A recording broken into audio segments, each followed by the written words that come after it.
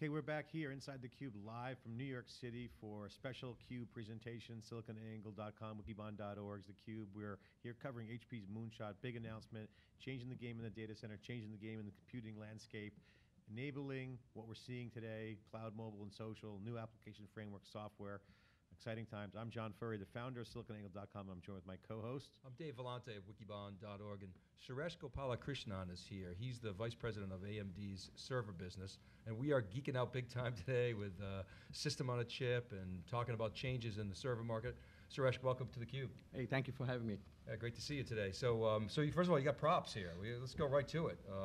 We've been seeing all kinds of innovations all day. Yeah, hold it up nice and high. Perfect. Here you go. So tell us what we're looking at here. So you're looking at one of our next generation accelerated processing units, which is a combination of CPU and GPU built together. And this goes into the HP Moonshot system. This is one of the cartridges. So that's one of the cartridges, slides right in. Your IP is embedded in there, correct. Right? It's right here in these 4 SoCs, or systems on a chip. Right, okay, and we asked earlier, but I want you to describe, so systems on a chip, what does that mean? What makes it systems on a chip, and what are the attributes of a system on a chip? I think one of the previous guests also mentioned this, but if you look at a traditional server, you will see a lot of CPUs plus the memory associated with it, and then a lot of chipsets that talk to either the I/O or to memory. And in this case, all of that, all of the devices that are needed to talk to the I/O as well as memory is embedded in one of these chips. Hold up a little higher so they can see it. So it's in one of those chips. We have 4 of these chips in here, and then the memory is attached to the back. Okay. So the only thing that you need to build a server, a basic compute node, are just the processors and the memory. So that's a packaging innovation. Obviously, you've got to figure out how to make them at scale, make them reliable. Correct. There's other capabilities that you have to design in there. Why all of a sudden are you seeing just such action in this space? What has been the technological breakthrough to allow the industry to develop such innovations? One of them is that as the silicon geometry becomes smaller and smaller, you get to pack a lot more stuff into silicon, right? And the other capability is that you can put a lot more cores into these SoCs themselves. So you're looking at, you can put anywhere from 8 to 16 and going to 24 and 32 kind of cores coming into a single chip. At that point, you're bringing in enough compute capability into a single chip to build a server around it. Right? If you have 1 or 2 cores, it doesn't make sense. But when you have large number of cores, you have enough computing horsepower in there, that gives you the ability to say, hey, now I can bring in some of the other peripheral chips into this. Yeah, we've been talking a lot today about power consumption and heat density, and several years ago Google wrote a paper and quantified sort of the impact on what it was going to mean to their environment. You're starting to see that now trickle into the traditional data centers, aren't you? Where energy consumption, power and cooling is becoming an onerous component of the operating expense. Is that the main driver behind these innovations, or are there others? There are multiple things. One is, power is one that everybody talks about, space is another one.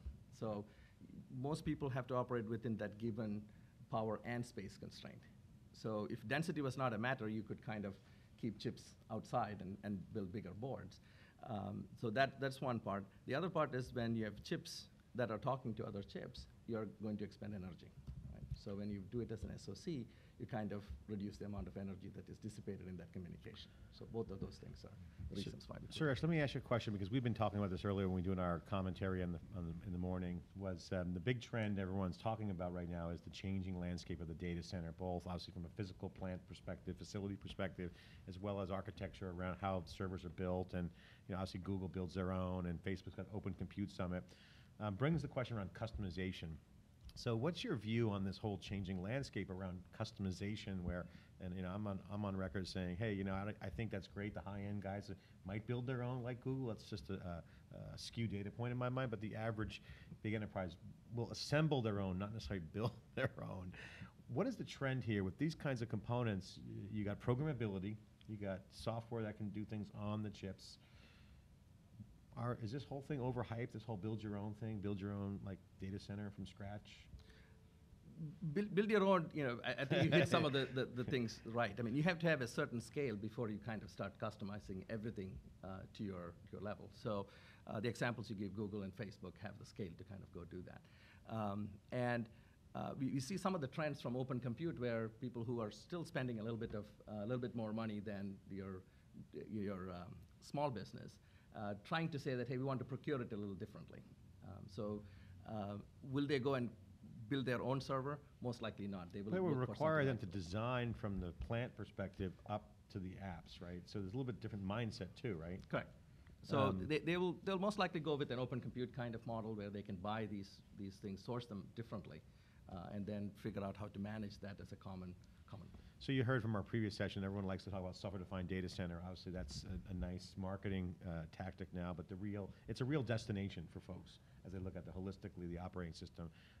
How does all this innovation at the physical product standpoint factor into what software-defined blank means? So software-defined server. How would you tackle that question?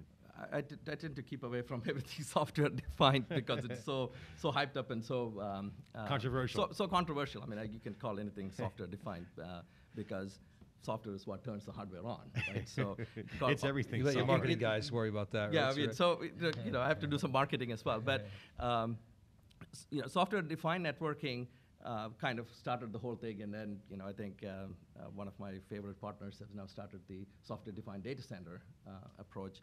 There's an open data center community out there as well. VMware, right? Yeah. So VMware started that, and then there's an open community out there as well that is trying to define various things around there.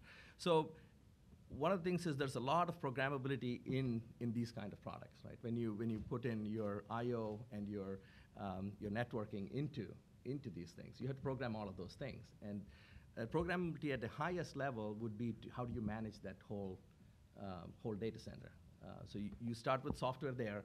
How do you provision? How do you connect your network together? How do you take care of reliability? How do you kind of redundancy? All of those things at the software level. That's probably what's the better definition for everything software defined. Yeah, everything software. That's why we like software-led infrastructure.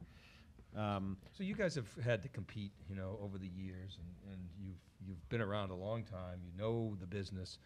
In the space that you're in, almost by definition, you have to have a value proposition that is more compelling than the biggest player out there.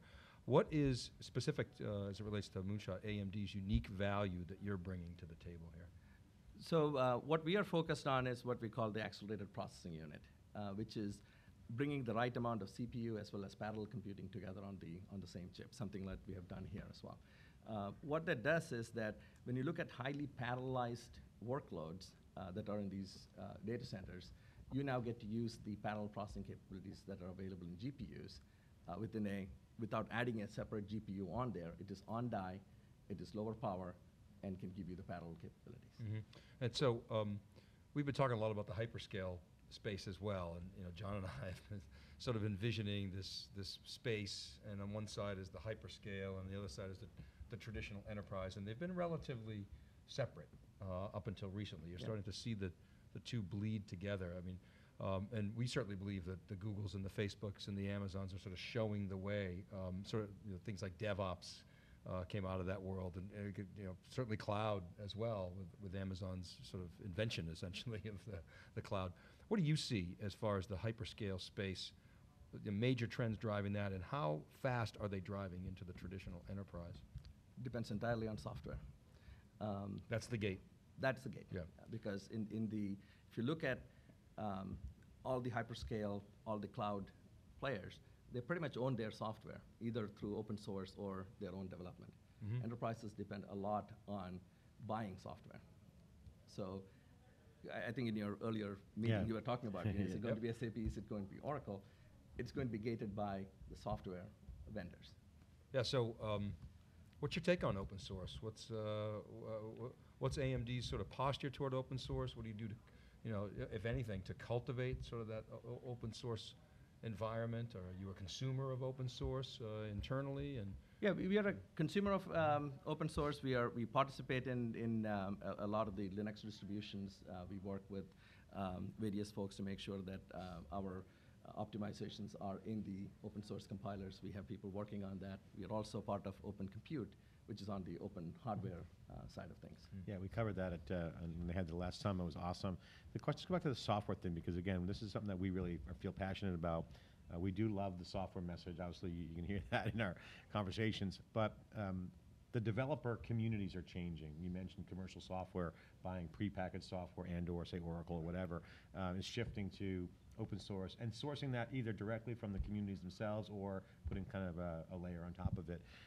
What does this mean for the developer community? And you guys work with developers obviously at your level, much lower levels, down to the chip level, then you go up and down the stack. Everyone in the cloud market wants to move up the stack and have a SaaS model, have the on-prem SLA security. What's going on in the developer community that you can share from your perspective that's relevant for people to understand? I mean, you can start with how the LAMP stack evolved, right? And that's now supported on all kinds of processors at this point. It's supported on x86, it's supported on 32-bit ARM, it's now going to be supported on 64-bit ARM. So definitely that set of tools are available for developers to develop on. And what we have done on top of it is to make sure that when we introduce the accelerated processing units, it is a very simple model for them to program to that. So you can, we're working with the developer community to get to the right compilers so that you don't have to figure out whether there's an APU or a GPU underneath it. You can just compile it. You mentioned Java. Is there any particular languages that's cool that you like that's more going with this than others? Actually, there are surprising things when you find when you try to introduce ARM and x86 and APUs into the market.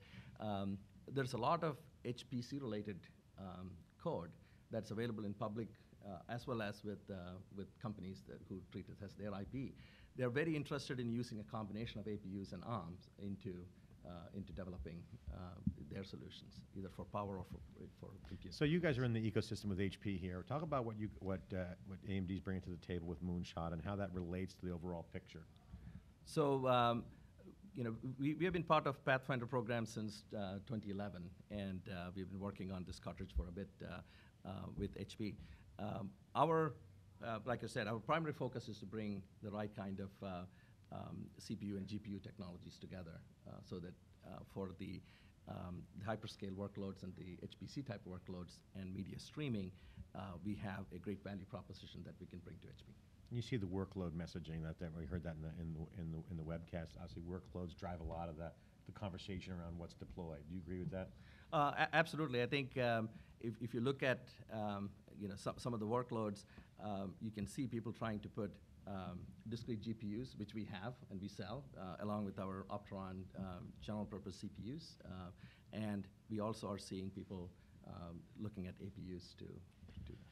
Okay, final question, then we'll get you the last word in here.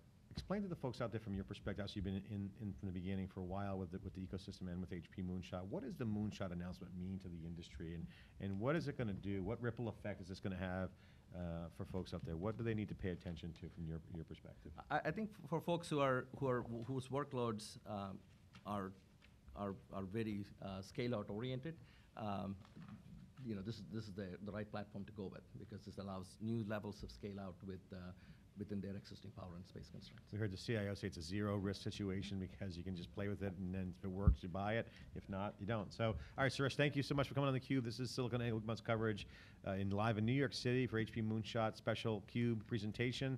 We'll be right back with our next guest after this short break.